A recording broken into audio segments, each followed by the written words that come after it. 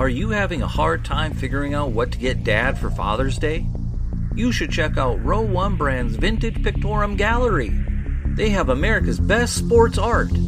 With over 7,200 historic sports prints, you're assured to find something unique for Dad this Father's Day. Instead of a boring old tie, get him a historic baseball photo taken by Henry High Sandom at the historic Polo Grounds Stadium in New York City during the 1894 Temple Cup.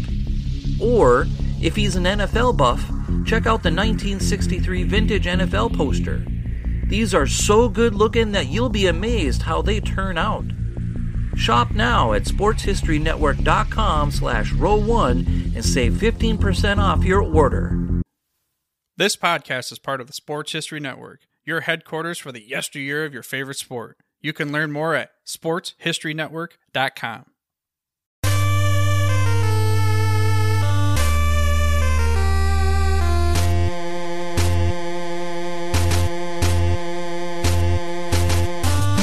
It's time for Lombardi Memories, a show that takes you back in time, into January or February, to the greatest one-day spectacle in all of sports. This is the Every Other Tuesday podcast that looks back at each and every one of the 50-plus Super Bowls and tells the story of who won and why. For the fan who needs more than just a box score, this podcast goes drive by drive, play by play, through the most dramatic games in history. I'm your host, Tommy A. Phillips, and you can visit my website at tommyaphillips.com, where you can find all of my books. Those include Great 80s. You can go to great80s.com, spell out GREATEIGHTIES.com. And you can find this book called Great 80s, which talks about this Super Bowl we'll be talking about today, and the next 9 too, all throughout the 80s, all the Super Bowls. And my book will give you the full story of not just this game, but also the entire 1980s season. And today we have Super Bowl 15. It was held on January 25th, 1981, the first Super Bowl officially of the 80s decade, the 1980 season. It was between the third-time AFC champion Oakland Raiders. Actually, one was the AFL, but they were back in the Super Bowl for the third time. And then you had the first-time NFC champions, the Philadelphia Eagles. As always, we have a pop quiz and then homework at the end of the episode. The pop quiz question for today is, what individual record that was set in this game still stands today? This one is a little easier than most of the pop quiz questions, but the answer will come at the end of the podcast, near it at least. So the Philadelphia Eagles, they got off to a roaring start in 1980. They won 11 of their first 12 games, beating the Dallas Cowboys in their first game against them along the way. But then they stumbled down the stretch to 3 losses in their final 4 games, including a season-ending loss to Dallas, which made the Eagles and Cowboys finish with the same record at 12-4. Philadelphia had the tiebreaker, so the Eagles won the division and the Cowboys were one of the wild cards. The Eagles breezed by the Minnesota Vikings 31-16 in the divisional round. For the NFC Championship game, they'd have to play a 3-match, the third game against the Cowboys on the season. Using the legs of running back Wilbert Montgomery, the Eagles ran all over Dallas and beat them 20-7 at Veterans Stadium in Philadelphia to clinch a spot in the 15th Super Bowl, which was their first. Montgomery ran for 778 yards and 8 touchdowns, which weren't entirely impressive numbers, but still very solid. quarterback Ron Jaworski threw for over 3,500 yards and 27 touchdowns with just 12 interceptions all season. His most thrown to receiver was Montgomery, who had 50 catches. The deep threats came from Harold Carmichael and Charlie Smith, who both went over 800 yards and 45 catches. The Oakland Raiders, meanwhile, did things the hard way. They lost 5 regular season games, including a 10-7 loss to the Eagles in Week 12. The Raiders finished at 11-5, which tied them for the best record in the conference. But it wasn't enough even to win the division, though, because the 11-5 Chargers held the tiebreaker over them. The Raiders' only way to the Super Bowl was through the wild card game. The Raiders won easily at home against Houston in the wild card game before one of the most famous games in NFL history. It was Red Right 88, the fateful call by the Browns, where NFL MVP of 1980 quarterback Brian Sipe threw an interception in the final minutes of the game when Cleveland, all they needed was a field goal. The Raiders ended up winning 14-12. And then the Raiders won a shootout in San Diego. They got off to a big lead and held on to win. And that gave them their 3rd Super Bowl appearance. Quarterback Dan Pastorini started the season as starter, but he got hurt, and Jim Plunkett had to come in. Plunkett was serviceable, throwing for just shy of 2,300 yards and 18 touchdowns, but also 16 interceptions. The leading Oakland receivers were Bob Chandler with 49 grabs for 786 yards and 10 touchdowns, and Cliff Rance with 44 catches for 858 yards and 7 touchdowns. Running backs Mark Van Egan and Kenny King combined for just short of 1,600 rushing yards and 9 touchdowns. Of course, the biggest storyline that had to do with the Raiders this season had to do with their owner, Al Davis, being in a fight with the National Football League as he wanted to move the Raiders to Los Angeles. That decision would go to court, but for now, everyone looked forward to seeing what would happen if the Oakland Raiders won the Super Bowl. How would NFL Commissioner Pete Rozelle congratulate Al Davis should the Raiders get the Lombardi Trophy? That was in the back of everyone's mind as this game began. Chris Barr, the brother of Steelers kicker Matt Barr, who played in the previous Super Bowl, well, Chris Barr was the kickoff specialist to start Super Bowl 15. The Eagles got the ball after the kickoff, but on only the 3rd play of the game, Ron Jaworski tried going play action, and he got picked off by linebacker Rod Martin. Martin returned this pick to the Philadelphia 30-yard line. The Raiders were going to go 3 and out, but an offside penalty on the Eagles kept the drive alive. Van Egan ran for a first down, then on that new 3rd down that they got, and then Plunkett found Cliff Rance down at the 5-yard line for a 1st and goal. After Van Egan got it down to about the 1, Plunkett scrambled and threw on the run to Rance, hitting him in the end zone for the game's first touchdown, 7-0 Oakland. The teams traded 3 and outs after that. So then on the Eagles' 3rd drive, Jaworski hit tight end Keith Krepley. I cannot pronounce that name. Keith Krepley. Oh, what a name. Well, he found him for 8 yards, and he handed off to Montgomery then for a 1st down. Jaworski then fired a screen to Montgomery, and he got 13 more yards. The Eagles now, they got close to midfield, and they faced the 3rd and long, but Jaworski threw a bomb downfield and found Rodney Parker, his receiver, and it was a touchdown, except that it wasn't. because Harold Carmichael, he was in motion on the play, and while he was in motion, he actually ended up moving forward as the ball was snapped.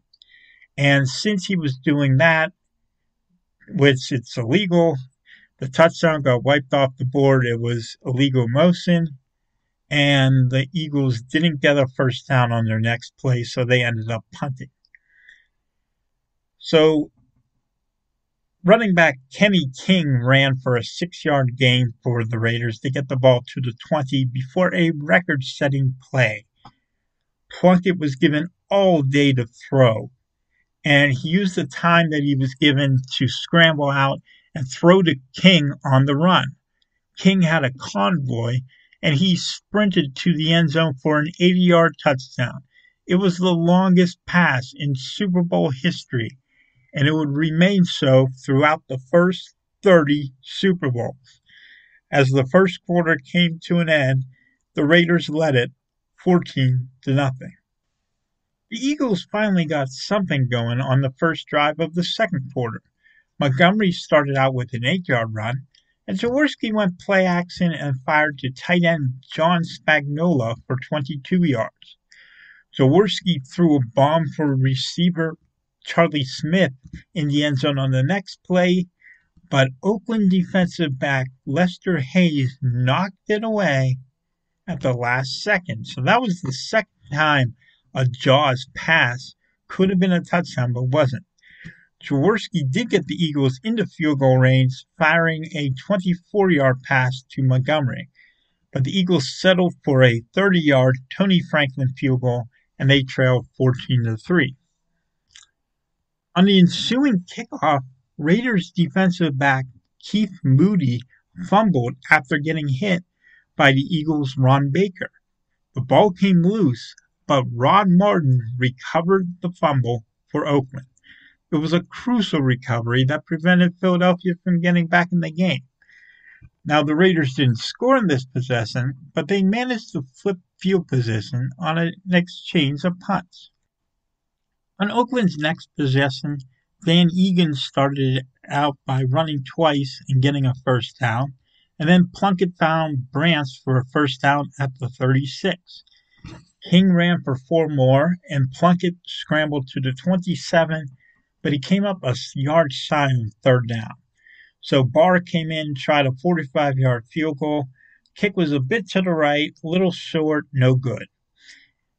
Now, Jaworski came back, and he threw to Carmichael for a 30-yard gain, and the Eagles were into Raiders territory at the 2-minute warning. Jaworski then went to Carmichael again for a first down at the 27. Then Montgomery caught a pass and spun for a first down at the 12. However, the Eagles got nothing out of this end-of-half drive because Franklin had his 28-yard field goal blocked by Oakland linebacker Ted Hendricks. The Raiders went to the half holding a 14-3 lead over Philadelphia. To start out the second half, the Raiders got the ball, and they got charged for holding on their first play, but they made up for it, marched right downfield. Plunkett threw to King for 13 yards. Then he went long to Bob Chandler for a 32-yard pickup. Van Egan ran for 4 more. Then Plunkett went play action to Branch. It was a play action pass to Branch, and Plunkett heaves it high into the end zone, and Eagles defensive back Roynell Young has a chance at intercepting it, but Cliff Branch gets his hands in there, catches it for a touchdown, 29 yards, instead of being an interception, and the Raiders are up 21-3. Despite the fact that Eagles head coach Dick Vermeil ran a tight ship, his team was making mistakes left and right. First, linebacker John Bunting touched the kickoff before it bounced out of bounds, backing up the Eagles deep in their own territory. Then Jaworski threw another interception to Rod Martin. This pick would set up Oakland's next score.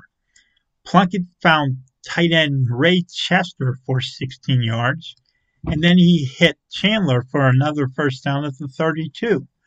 That all set up a 46-yard field goal by Chris Barr, one of the longest in Super Bowl history at this point. Not the longest, though, but a very long one. And that gave the Raiders a 24-3 lead entering the fourth quarter. So the Eagles needed something. It was desperation time here. Jaworski nearly got sacked for a safety on Philadelphia's next drive, but he got the ball away for a long pass, and Charlie Smith hauled it in for a big gain down to the Oakland 45. Montgomery ran for a first down before the Eagles faced a fourth down. They had to go for it, of course. They're down 21 points, and Jaworski found Rodney Parker to move the chains down to the 12-yard line. Facing fourth down again, the Eagles got lucky when the Raiders jumped offside. And now Jaworski found Keith Krefley in the back of the end zone for a touchdown. I got his name right this time. And the Eagles pulled within 24-10. So Oakland needed to do something to put the game away, and that's exactly what they did on their next drive. Van Egan ran for 8 yards, then he picked up a first down on his next carry.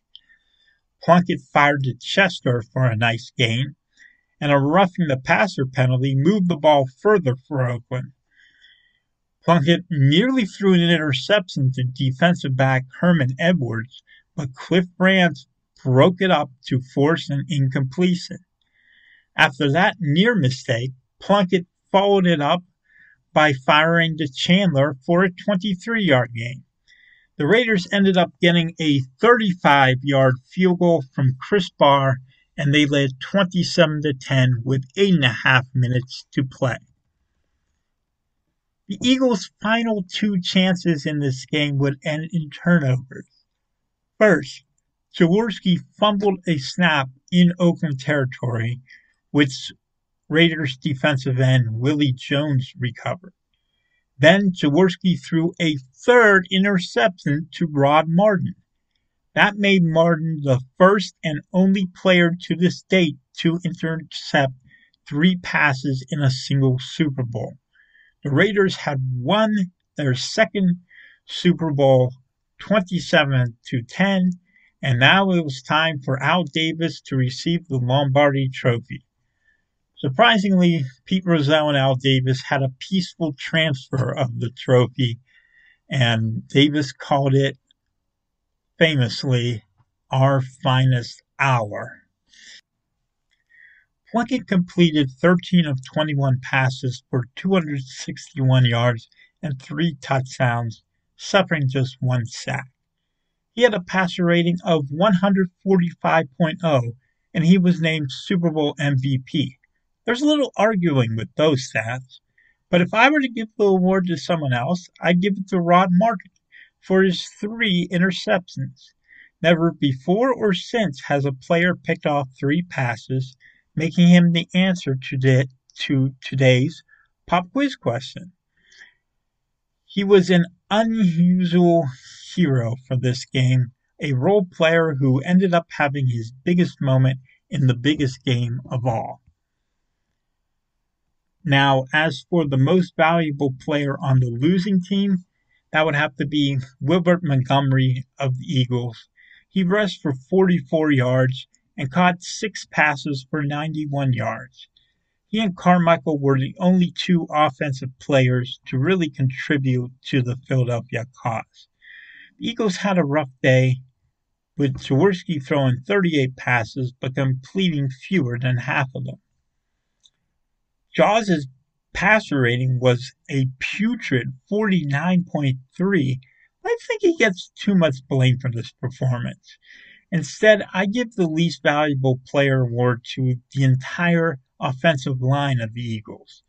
NBC during this game made a point to show that Plunkett was getting 4+ seconds to throw, and Jaws had less than 2 seconds to throw. So Jaworski, he couldn't really do anything playing behind turnstiles it was just very difficult for him. So, yeah, sorry, the offensive line was the problem in this game for the Eagles. The best player you've never heard of? Well, that's difficult because the Raiders are such a well-known team. If I were to pick a player who isn't as well-known, I go with defensive back Burgess Owens, who played great in the secondary and picked up 7 tackles throughout this game. Owens was part of a secondary, including Lester Hayes, that wouldn't allow Joss to throw it deep. Now, the biggest play of the game, of course, was the 80-yard touchdown to Kenny King by Jim Plunkett. It wasn't designed as a long pass. Instead, Plunkett was just trying to get something out of a somewhat broken play, and King ended up making the catch in space, having all the room in the world to sprint down the field for a touchdown. That made it 14-0, and as we know, the Eagles never even reached 14 points. So what's the biggest play that no one remembers? There's a couple of those, actually. You may think I'll pick Carmichael's illegal motion penalty that wiped out a long touchdown pass to Parker, but I think you probably do remember that play. So I'm going to go with a couple others. One of them was Jaworski throwing a bomb to Charlie Smith in the end zone, but Lester Hayes broke it up at the last second. That saved the touchdown. Eagles got only a field goal out of it. Then on the ensuing kickoff, Rod Martin luckily recovered a fumble by Moody to keep the ball with Oakland. While I believe that instant replay would have given the ball back to Oakland had it existed at the time, well, there was no instant replay reviews at the time. So if the Eagles would have recovered it, it would have been their ball. And if they recover it, it's an entirely different game. Now, I've got some homework for you, and I've got an excellent book for you this time to read. It is called Cheating is Encouraged, A Hard-Nosed History of the 1970s Raiders. Yes, I know it says 70s, but there's a bunch in there on the 1980 team going through Super Bowl 15. In fact, that's the ultimate chapter of the book that brings the rest of the book together. Obviously, the 70s were a great decade for the Raiders, but the 80s were when they had their most Super Bowl success. We will find out more about them in a short while. As for now, we will move on to a different dynasty.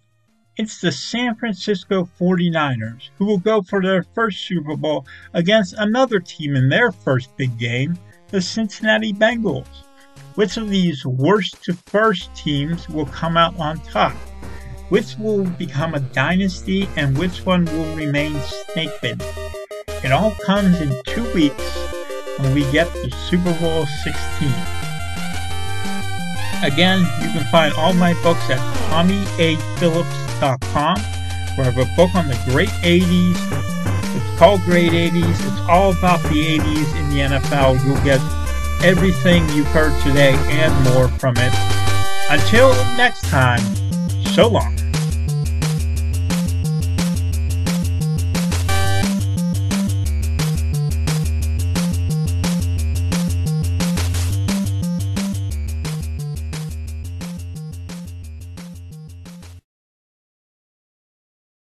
We here at the Sports History Network proudly partner with 26 podcasts, all revolving around the history of sports. But did you know that many of our hosts were sports history authors way before they started their shows? It's true. We've got Joe Ziemba, host of When Football Was Football, Joe Zagurski, host of Pro Football in the 1970s, Mark Morthier, host of Yesterday's Sports, Tommy Phillips, host of Lombardi Memories, and Scott Adamson, co-host of From the 55-Yard Line. All these authors have many books for you to choose from. To check them out, go to our website at sportshistorynetwork.com www.bookstore.com/sportshistorybooks. Pick up your copy today. Soundtrack provided by Kevin MacLeod of filmmusic.io.